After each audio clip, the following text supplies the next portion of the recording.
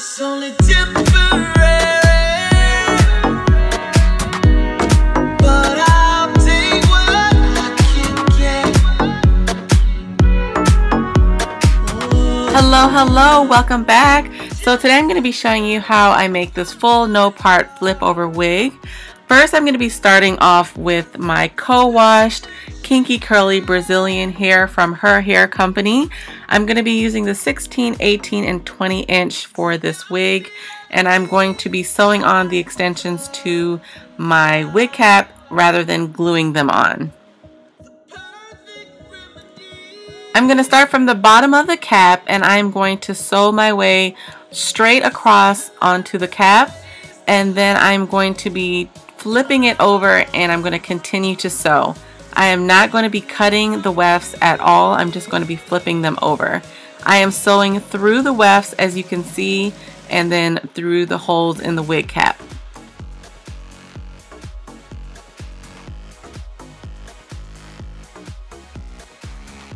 When I get to the side of the cap, I'm going to be sewing it the same way that I did the rest of the hair.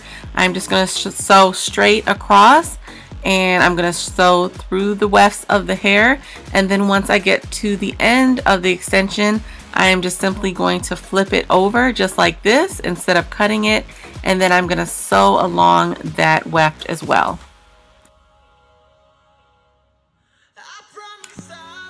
Now that the unit is done, I'm going to go ahead and apply it to my hair. I did leave out some leave out, and I went ahead and did perm rod curls so that it would match the rest of the hair. And I also braided my hair, and I left a perimeter braid out, but I did forget to do the other side, and I didn't feel like taking it out, so it's just going to have to do for now. And as you can see, I just pinned up the back because my hair was kind of long. So then I'm going to apply the unit to that braid and to the other side of my head, and I'm going to sew down the front of my hair so that it's nice and secure. Then I'm going to go ahead and take out the perm rods, and I'm just going to unravel them, and then I'm going to blend them in with the rest of the wig. Something that'll replace the hole in my heart. Now I'm going to go ahead and separate my hair so that way my curls will match the curls on the wig a little bit better. And then I'm going to go ahead and take some gel and apply it to my edges for a more sleek look.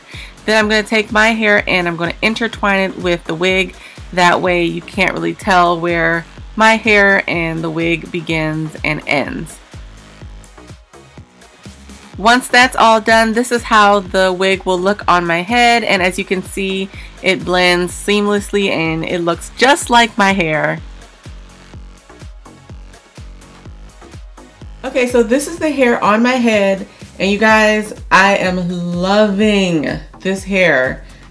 Just look at it. It looks so real. Yes, I love it so much. Like I just really love it. On a more serious note, you guys, I really do love this hair. This is my second time wearing it. The first time I wore it at Generation Beauty. I went to Gen Beauty in New York, and I was still trying to test it out because I really wasn't sure how to wear it, because it's my first time ever wearing like fake hair. I've never worn a wig, I've never worn weaves, I've never worn anything, and not because I didn't like it, but I just didn't know how to do it. So this is my first time wearing it, and first time making a wig and first time doing all of this, and I actually really like it. What I really love about this hair, I feel like it matches my own hair texture almost 100%, and the color is like literally spot on. I feel like I didn't have to do anything to my own hair and it matches perfectly. Like lately I've just been wanting something a little bit different, and also I've been wanting to protect my hair because I feel like I'm manipulating it a little too much, and I feel like my health, or the health of my hair, is not as good.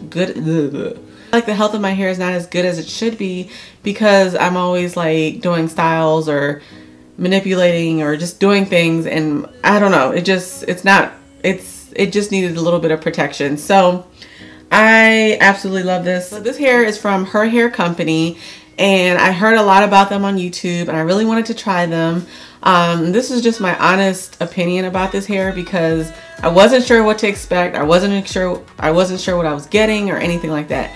So I ended up getting the 14, 16, 18, and 20-inch bundle. I didn't know how much hair I needed to actually make this wig. I only ended up using 3 bundles and I was struggling to use just the 3. I felt like it was so much hair. As far as like tangling and matting, did tangle a little bit like right underneath in the back. Like all underneath, and then in the back it did tangle a little bit. Honestly, I feel like this is human curly, kinky curly hair. So I would hope that it would tangle a little bit because your natural hair does that anyway. So I wouldn't expect anything different from this hair as opposed to my natural hair, because if my natural hair does it, this is gonna do it. So when people say, you know, it tangles and it mats, yeah, it's gonna do that a little bit because it is virgin kinky curly hair, but it didn't do it to a point where I was like ripping hair out or anything like that.